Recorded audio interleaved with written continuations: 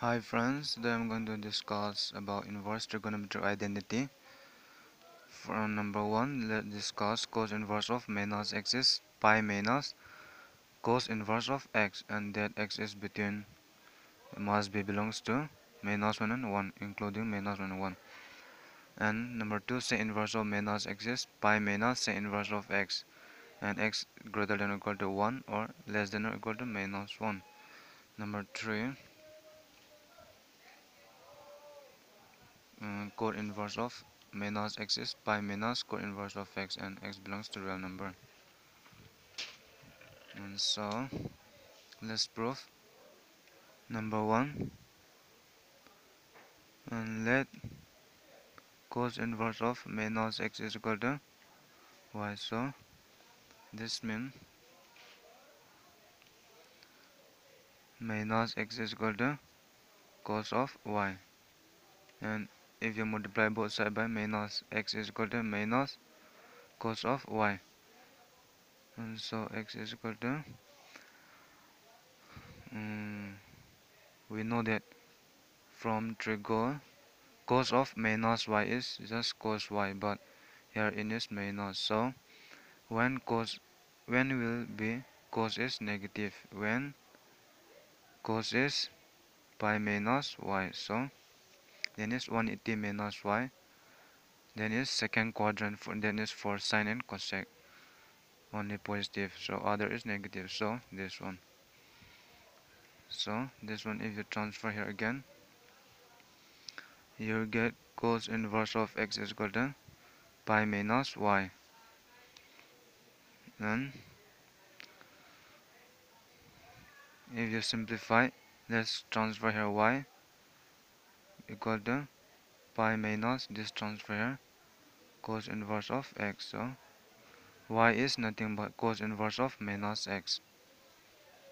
so it is cos inverse of minus x is equal to pi minus cos inverse of x. So this is first part.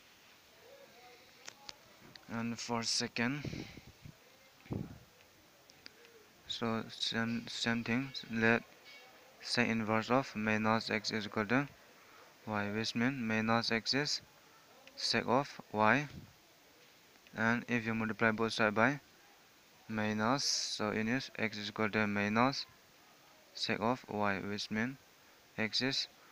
when will be when will be secant is negative, that is when secant is pi minus y, then is 180 minus y, and this if you transfer here, you will get sec inverse of x is equal to pi minus y. So let's simplify, let's transfer here y equal to pi minus, let's transfer here sec inverse of x, so y is nothing but in this sec inverse of minus x, so sec inverse of minus x is equal to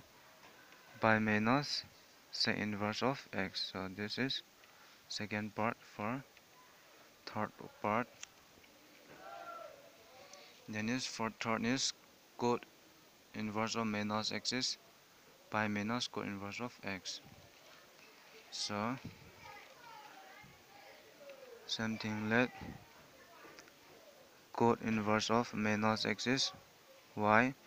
so in this minus x is equal to cot y, so if you multiply both sides by negative, x is equal to minus cot of y, so x is equal to, when will be cot is negative, when cot is pi minus y, then is 180 minus y, then is second quadrant, and if you transfer here, you'll get cot inverse of x is equal to pi minus y, so let's simplify y equal to pi minus cot inverse of x, therefore y is cot inverse of minus x, so it is cot inverse of minus x is pi minus cot inverse of x, so hence proof.